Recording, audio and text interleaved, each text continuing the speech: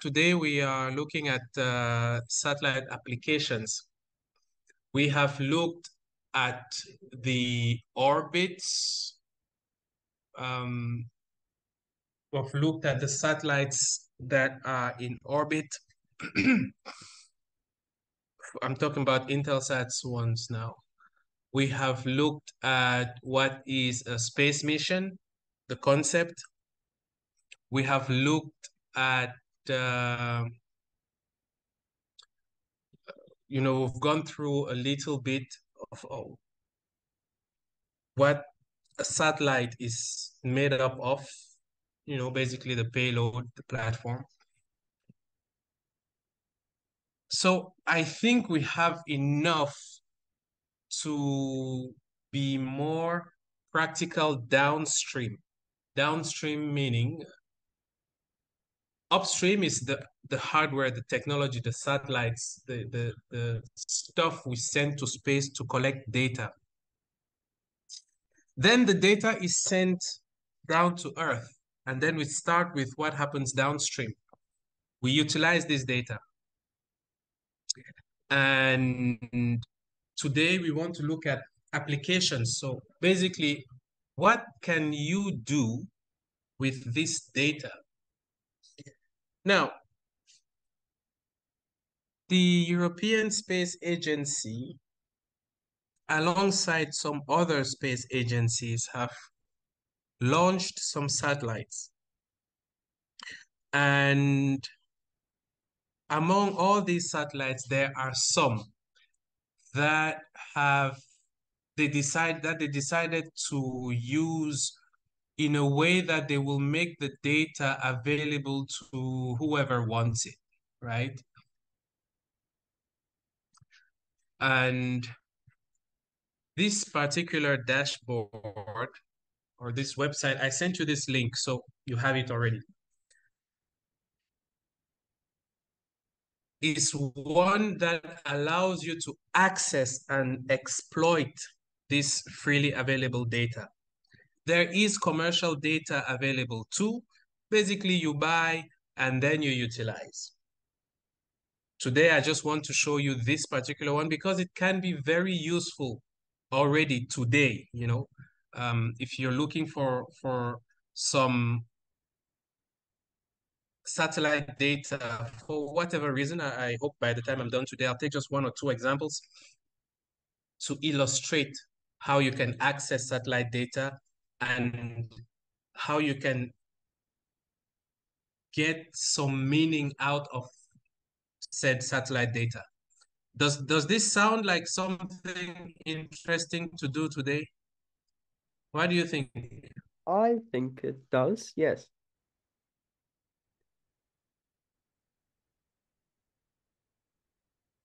Okay, beautiful. Anybody? Can you hear me? Yes, I can hear you. Okay, perfect. Yeah, I think it seems very interesting to go over. I'm so sorry. One quick thing I just wanted to mention.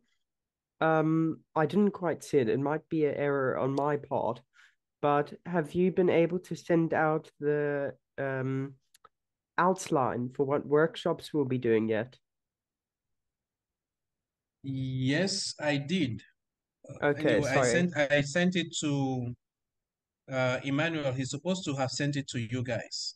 Okay, I'll just have another check to see if I didn't miss it. And one last thing, I missed something you were saying on part of upstream and downstream. Do you mind possibly just explaining those two concepts again? No problem at all. Upstream, I mean, when it comes to the space sector, space industry, and by industry I mean there is creation of value that can be commercialized, yeah, at scale. Now, upstream here has to do with the easy way to think about it is to think of the direction up. So, and that's just a gimmick to remember, no? Conceptually, it's broader than that.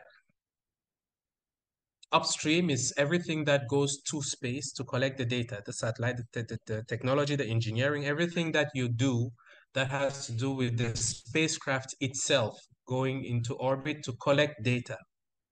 This data is sent to Earth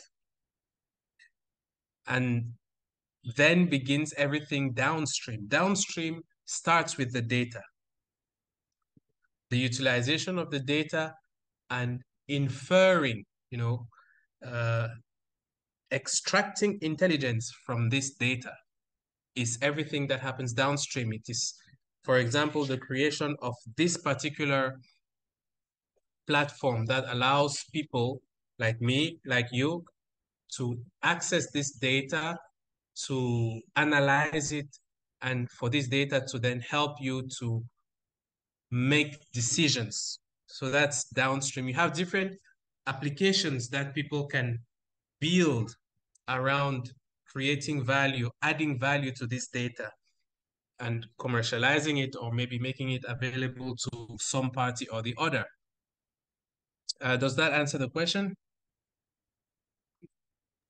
Yes, thank you very much.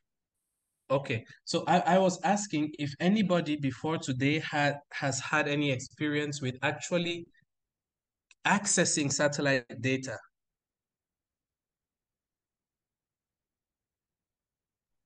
I mean, in a sort of way, I personally have, in the sense that slow scan television. Yeah, Have you heard of that? Yeah. So, what I've done with my father before is the ISS from the Russian module sometimes sends down these broadcasts for slow scan television like QSL cards. And my father and I once actually picked up one. So I guess if that you could kind of call that receiving data from a satellite in a sense. And then also the yeah, TinyGS does send data packets I which was you're just going able to to go say, through. the, the TinyGS is this straightforward one, and you're actually building it to receive satellite data. So, well, this is going to be interesting then. And this one thing we're going to talk about today. The other thing I want to share with you guys today is there is a satellite launch that will be happening in, I hope you can see my screen, in 25 minutes and some seconds, right? Transporter 9. And on this launch or this rocket, there are a number of nanosatellites. One of them is quite an anticipated one from Djibouti, Djibouti Sat 1. I think it's Djibouti 1A or something. I forgot the technical name they gave it. But on here in about 24 minutes and some change, there's going to be quite something to see. Interestingly enough, as I speak right now, they are sitting at the Montpellier University Space Center where they built where they designed and built the satellites. The Djibouti students who went there got trained and became engineers and built their country's first satellite and sent it over for SpaceX to launch it. And here it is. It's about to be launched. So this is one more African satellite about to go to space. I don't know if Senegal's first satellite is also on board. I suspect it is. But if it's not, then at least we know Djibouti's one is on there. Now, I don't know how exciting that is for you guys, but I was there a few months ago. I was in the clean room. I saw the satellite and the guys working on it. And yeah, it does have some tingly feeling for me, to know it's going to space today. I know the guys are going to cry. It's inevitable. You spend months working on a satellite, you won't see it again. When I say months, I mean these guys have been at it Ooh, over a year and some change. And they are going to, well, they have said their goodbye some time ago, but to see it go to space in about 20 and some minutes, that's quite something. Do you guys want to have this link so you can check it out? Or if we're not done by the time it's time to launch, maybe we can watch it together. How's that for a plan?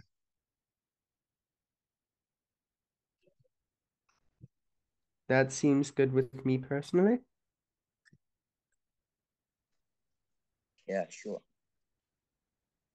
Okay, let me. How do I do that now? How do I do that? Okay, that's how I do it. So I'm going to put this link here. Oh, okay. I don't know if it's sent. Oh, okay, okay. Right. The group chat, send. There you go. And if I click on watch online, I think it's going to open. Oh, they changed the URL.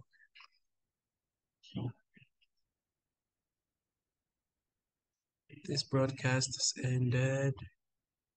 Let's see, watch online. This arrow says, okay, I can watch it on X or on YouTube. Okay, they haven't started streaming yet, but if you can see my screen, there's already quite some activity in the YouTube channel chat box. SpaceX's launches are always quite something. So I'll send also the YouTube channel on the chat.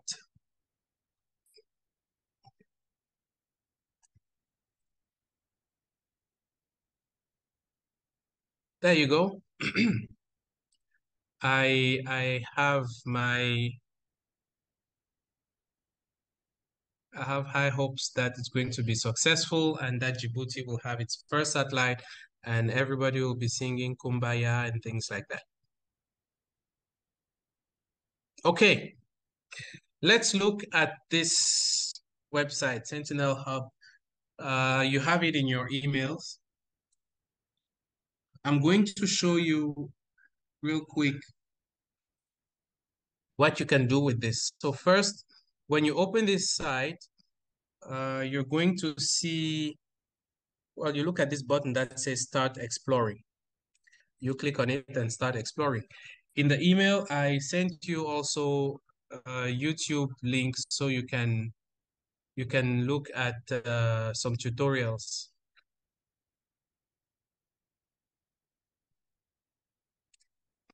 Okay, so this is the interface that opens when you click on Start Exploring.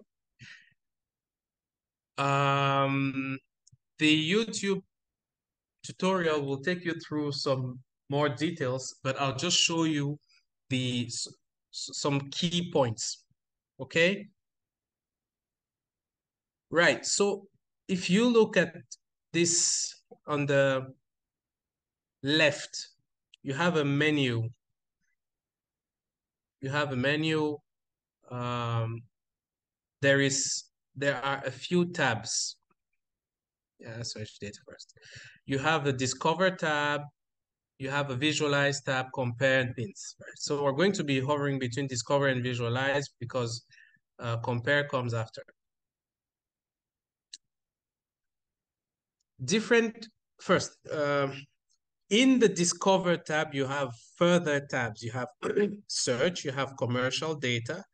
It tells you how to acquire commercial data. You have Highlights, which there isn't at the moment. Well, we have to pick a theme. It says here has no highlights.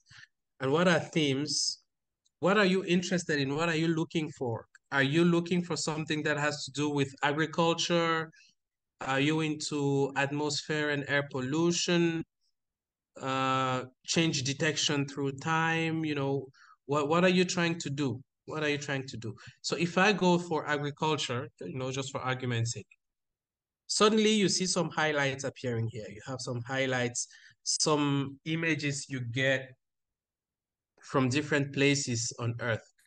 If I look at change detection through time, you have some changes that have, you know, are, um, where are we?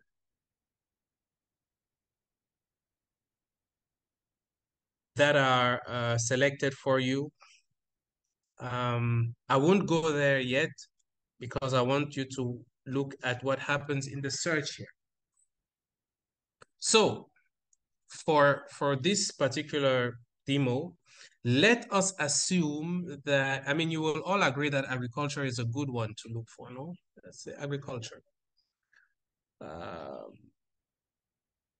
Which means that we are interested in data for the agriculture vertical. So our use case would be in agriculture. Could be anything. We're trying to understand how plants are, how the vegetation is organized, where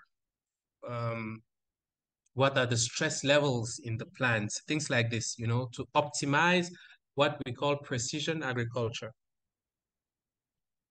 So let's look at agriculture. In fact, let's go with default because I want you to first see that in this search, all of these are satellites, okay? These are satellites you have here, or some standardized process data from satellites, but Sentinel-1, Sentinel-2, Sentinel-3, Sentinel-5P, and so on. These are actually, all right, so you have this little question mark thing if you hear. So Sentinel-1 provides all-weather, day and night, radar imagery for land and ocean. Earth observation browser provides data acquired from that tells you what is the pixel spacing, revisit time, 5 days using both satellites. Visit time, you have data availability. So data is available since October 2014. Common usage, maritime, land monitoring, emergency response, climate change. So that's Sentinel-1, okay? Sentinel-2, special resolution, 10 meters, 20 meters, 60 meters, depending on the wavelength, gives you all the information about the satellite. Credit Copernicus. Copernicus is the project that puts all this data, that makes all this data available, okay? You have this advanced search thing. So basically here, if you want to see data from Sentinel-1 as well as Sentinel-2, you basically pick your data sources. So you select which satellite you want data from. We'll stick with the default that says Sentinel-2, okay? Now let's look at one use case. I just want to get something, I don't know, urban. Because it shows more than one satellite. Agriculture will basically show you Sentinel-2 because that's the satellite that's most used for agriculture use cases. Let's go with advanced search.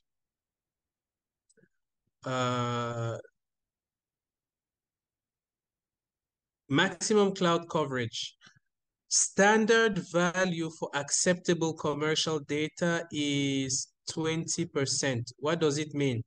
It means that if I have images where the cloud coverage is more than 20%, these images are probably not of any use.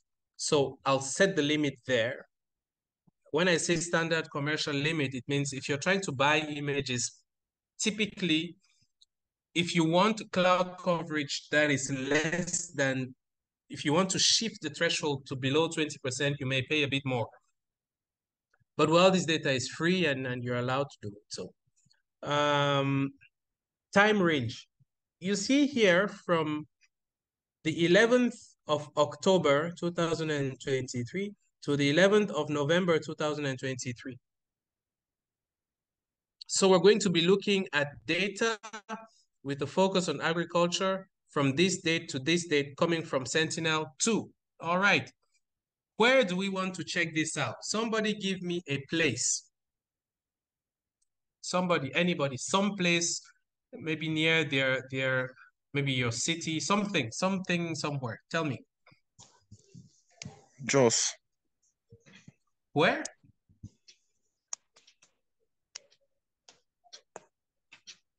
Saint Helena. Somebody spell something. I think I'll need the spelling. JOS. JOS.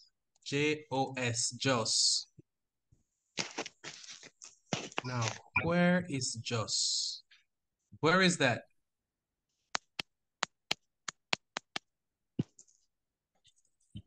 It's not showing me something.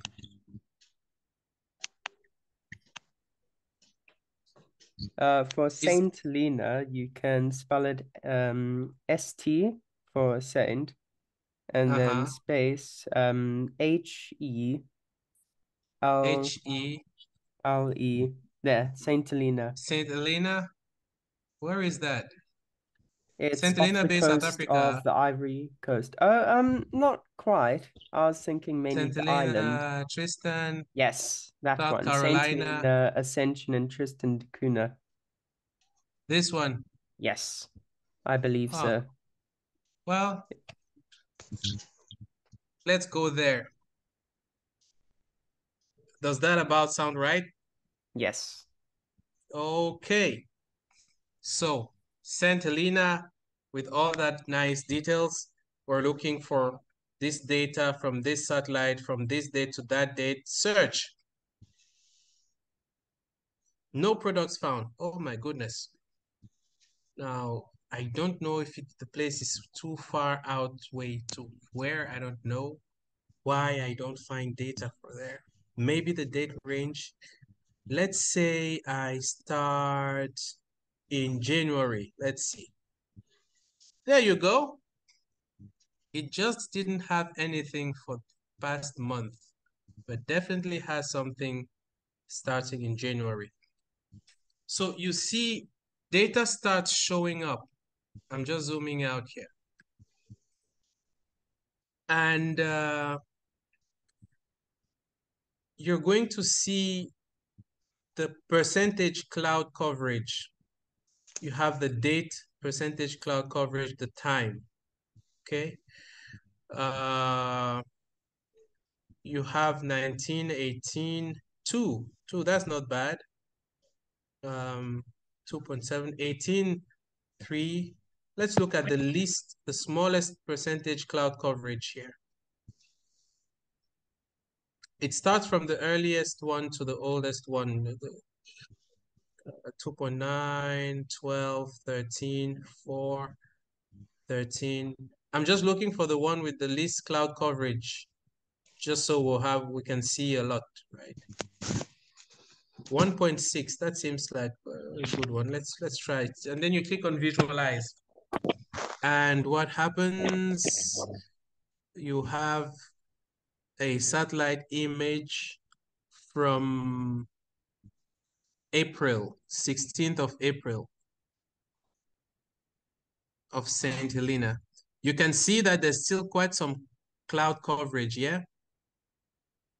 I want to try, no, I need layers for that. No, to compare, you'll see how this is actually really cool. You're going to see it in the... So here you have different indices you can look at. NDVI is going to show you the vegetation index. And if you open it, it tells you what this index indicates. When you look at the different colors, you have a sense of what it's showing you, all right? -1 to 1, negative values correspond to water. And when you look at -1 to 0 here, you can have a sense of where is water. All over here is water, right? And going up, you start looking at different types of vegetations, and it also there's more you can do with this. It gives you even some information of how healthy are the plants where it's there, you know. And closer to 1, when you start approaching 1, high values indicate temperate and tropical rainforests. So according to this, it would correspond to these areas here. Yeah. So if we go to true color, does it make sense? Are we in the real? Yeah. Maybe besides the clouds. So let's go back to Discover. So in Discover, we look at these images and then we come and visualize, see what comes out of there. Let's see, 2.7. Ooh, still quite covered. Are we getting a bit of a sense of how you can use this thing? Yes, Is it interesting? Are you liking what you're seeing? very interesting. Yeah. Very interesting. Shall we? Okay, let's see how far is this launch. 7 minutes away. Yay. Okay. Anybody wants to propose another place to check out? Svalbard. No, you already proposed the place. Someone else is going to propose a place. Abuja. Spell that for me. ABU. ABU. JA. JA. Abuja, Nigeria. Is that the one? Yes. There we go. Abuja, Nigeria. It's saying Abuja here. Is it state versus city or something like that? City. So city, is Abuja the state? The city. Okay. Well, here we are. We're going to go to Discover, back to search. Let's search. Let's see. We probably have something here that started a bit later. Let's say September. Search. Ah, there is quite some data. Interesting, 2.6%. This one seems clear, doesn't it? 0.9%. Let's visualize this. Ah.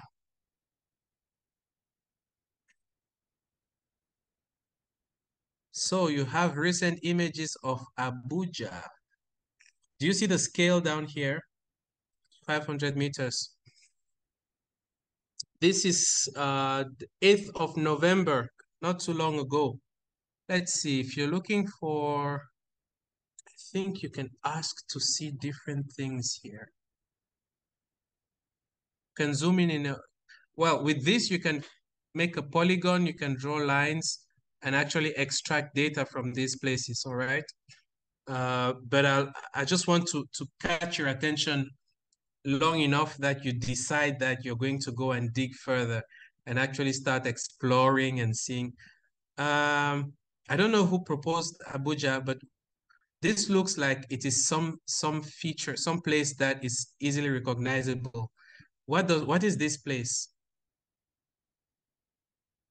It must ring a bell to you, I'm sure. I see here Unity Road, Shehu, Chagari Way, Hospital Road, etc., etc.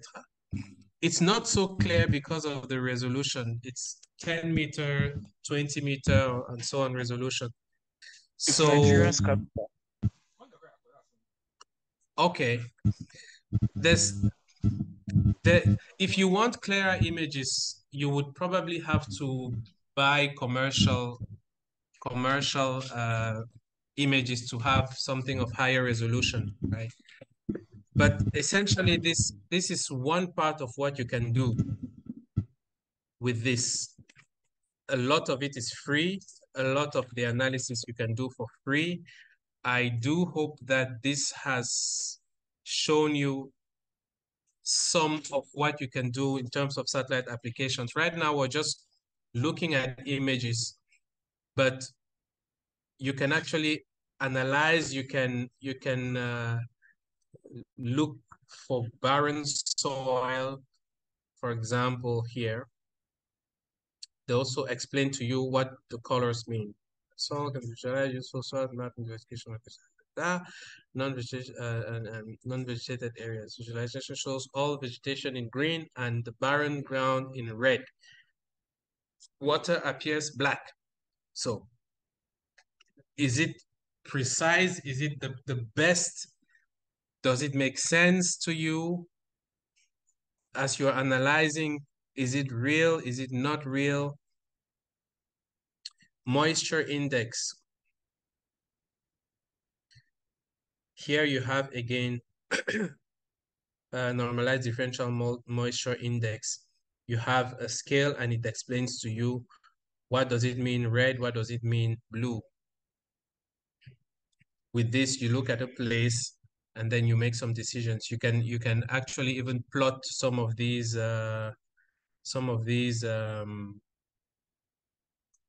parameters over time. Agriculture composite also gives you some information about that. So there's a lot you can start building with this.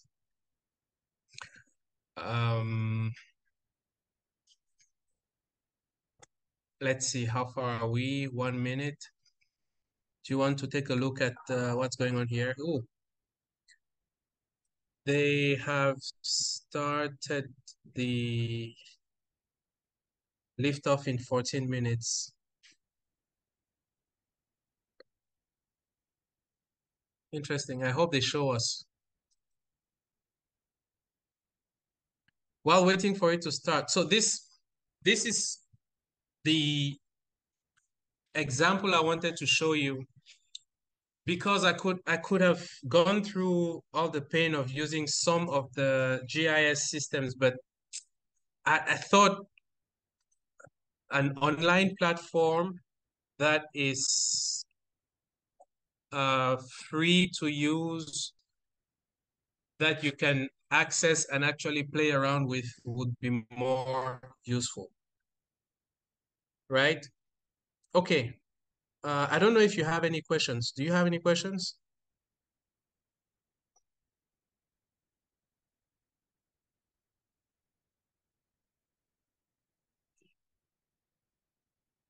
Yeah, no? Just want to cut the sound here first.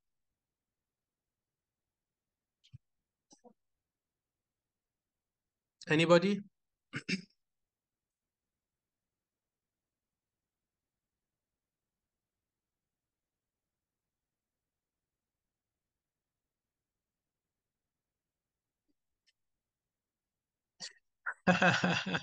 Guys, you won't believe what I just received on my phone.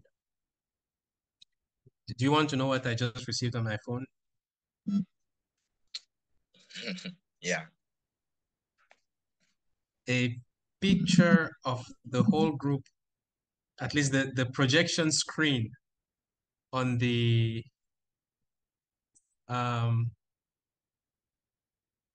at the university, at the Montpellier University Space Center, as everyone is waiting for liftoff. Now, these guys are saying liftoffs in 12 minutes. It's supposed to be live, and I'm not seeing anything. Let's see if they show it on Twitter.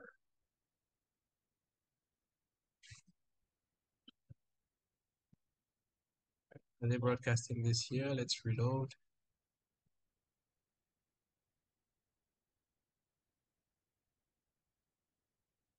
Yeah, this seems to work. Oh, it's already gone. Do you see it?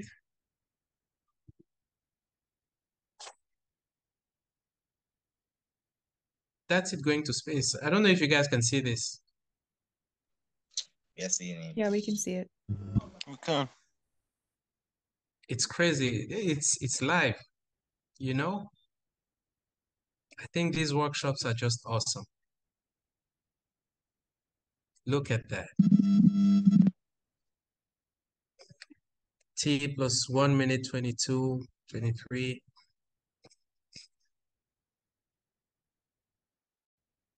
So we talk about it, we have lectures about it, we have workshops, and then this is the actual stuff happening.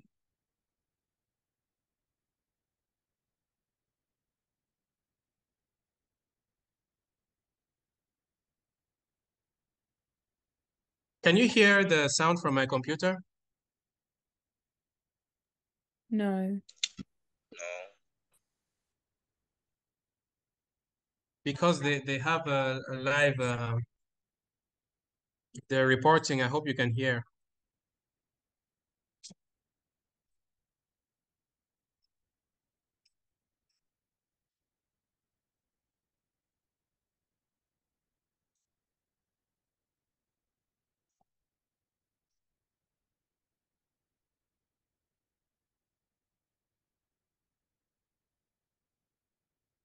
That's main engine cut off, Miko. You have all these different stages, and then and that first stage is going to land. This is absolutely crazy. Yeah, it's incredible.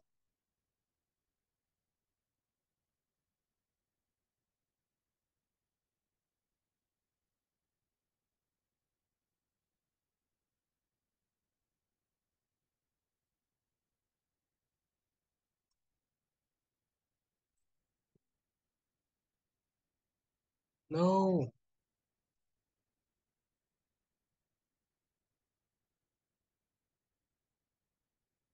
pairing separation.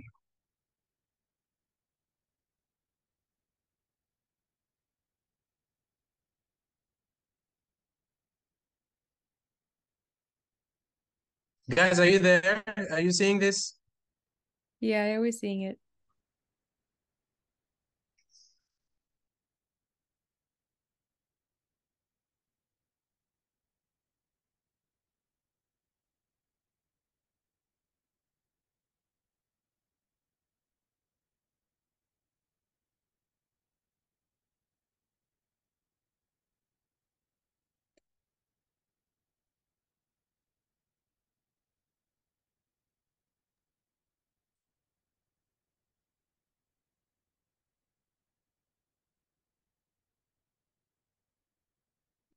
When you hear nominal trajectories, it's basic. It's mean nominal here means normal, so as planned.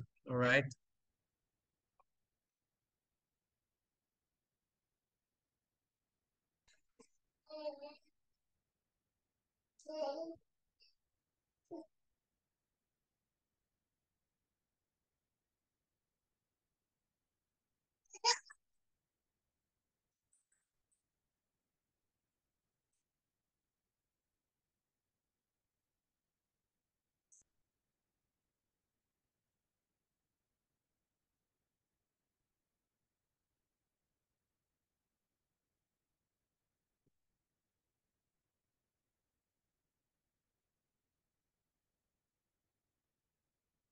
Crazy.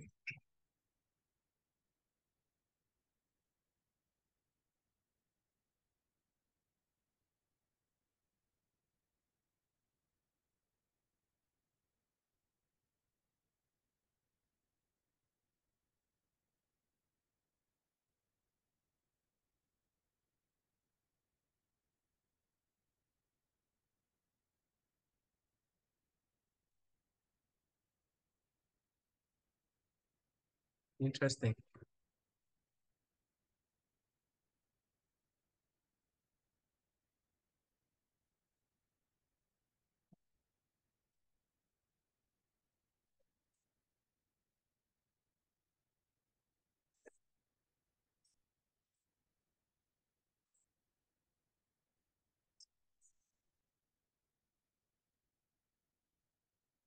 Declan, you were asking about upstream. All of what's happening here is really upstream.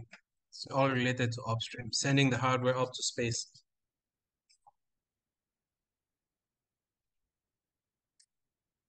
And entry burn.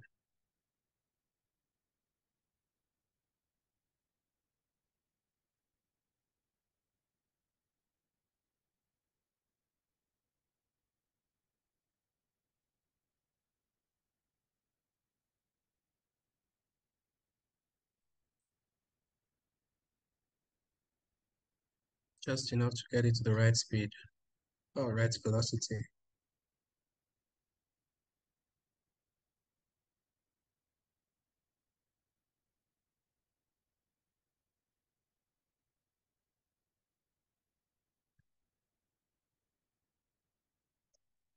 Yep.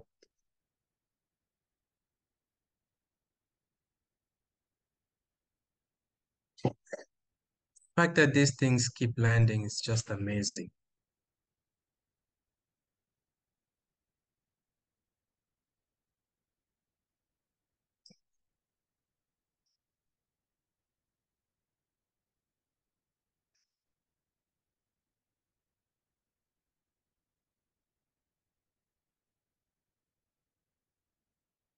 Landing burn.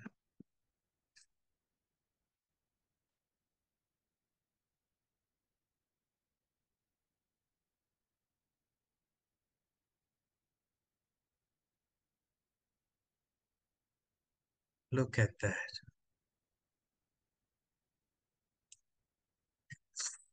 This is crazy. This is crazy.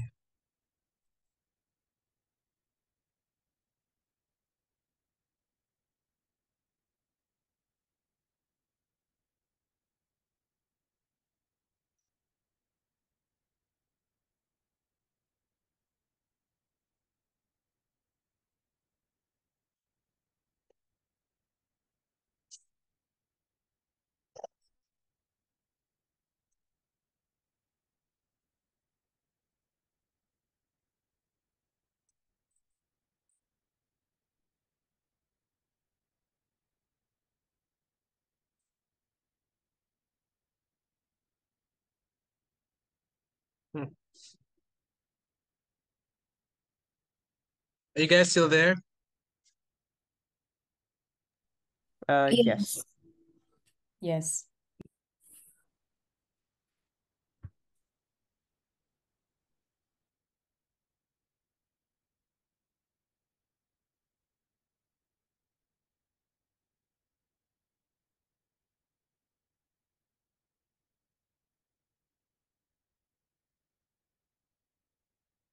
So you have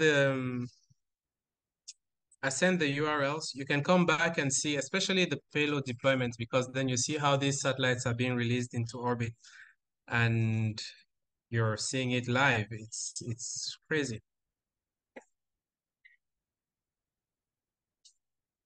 All right.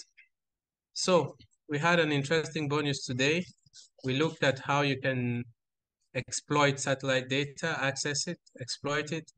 You have a video, a link to YouTube video that will guide you through some detailed tutorials. And you got to watch the launch of a Falcon 9 going to space with Transporter 9. Oh yeah, it was with Falcon 9 boosters. Going to space with at least one African CubeSat. I think today was quite an interesting workshop.